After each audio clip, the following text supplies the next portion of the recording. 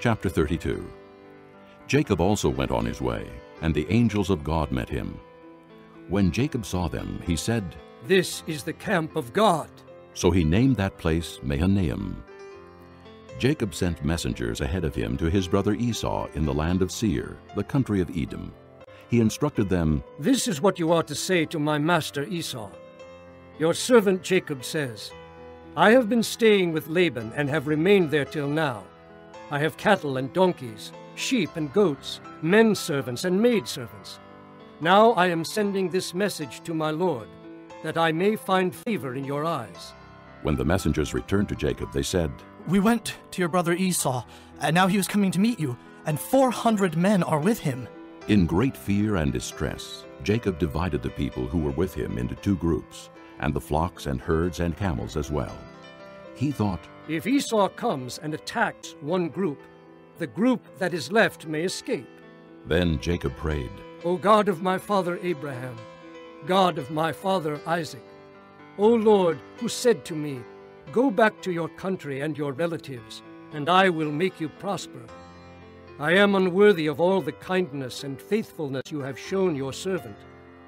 I had only my staff when I crossed this Jordan, but now I have become 2 groups. Save me, I pray, from the hand of my brother Esau, for I am afraid he will come and attack me, and also the mothers with their children.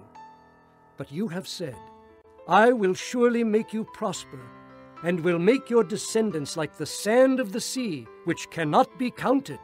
He spent the night there, and from what he had with him he selected a gift for his brother Esau, 200 female goats and 20 male goats, 200 ewes and 20 rams, 30 female camels with their young, 40 cows and 10 bulls, and 20 female donkeys and 10 male donkeys.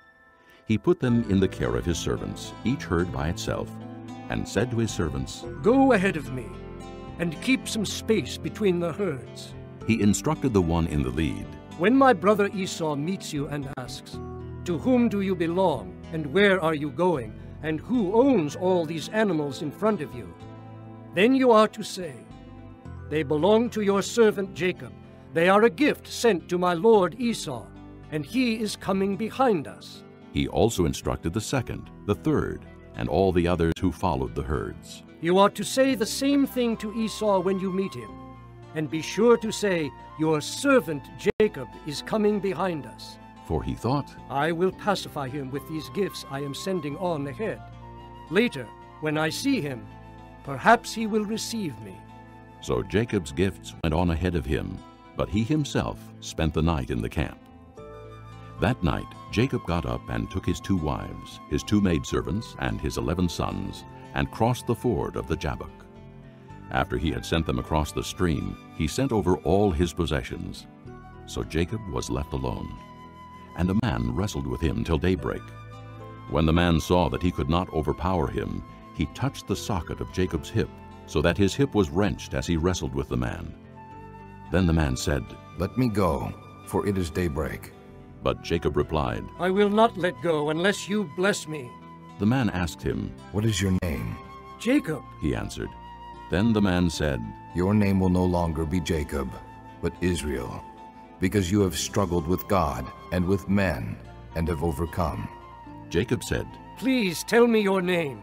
But he replied, Why do you ask my name? Then he blessed him there.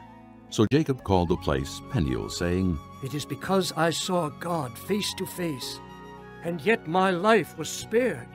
The sun rose above him as he passed Peniel, and he was limping because of his hip. Therefore to this day the Israelites do not eat the tendon attached to the socket of the hip, because the socket of Jacob's hip was touched near the tendon.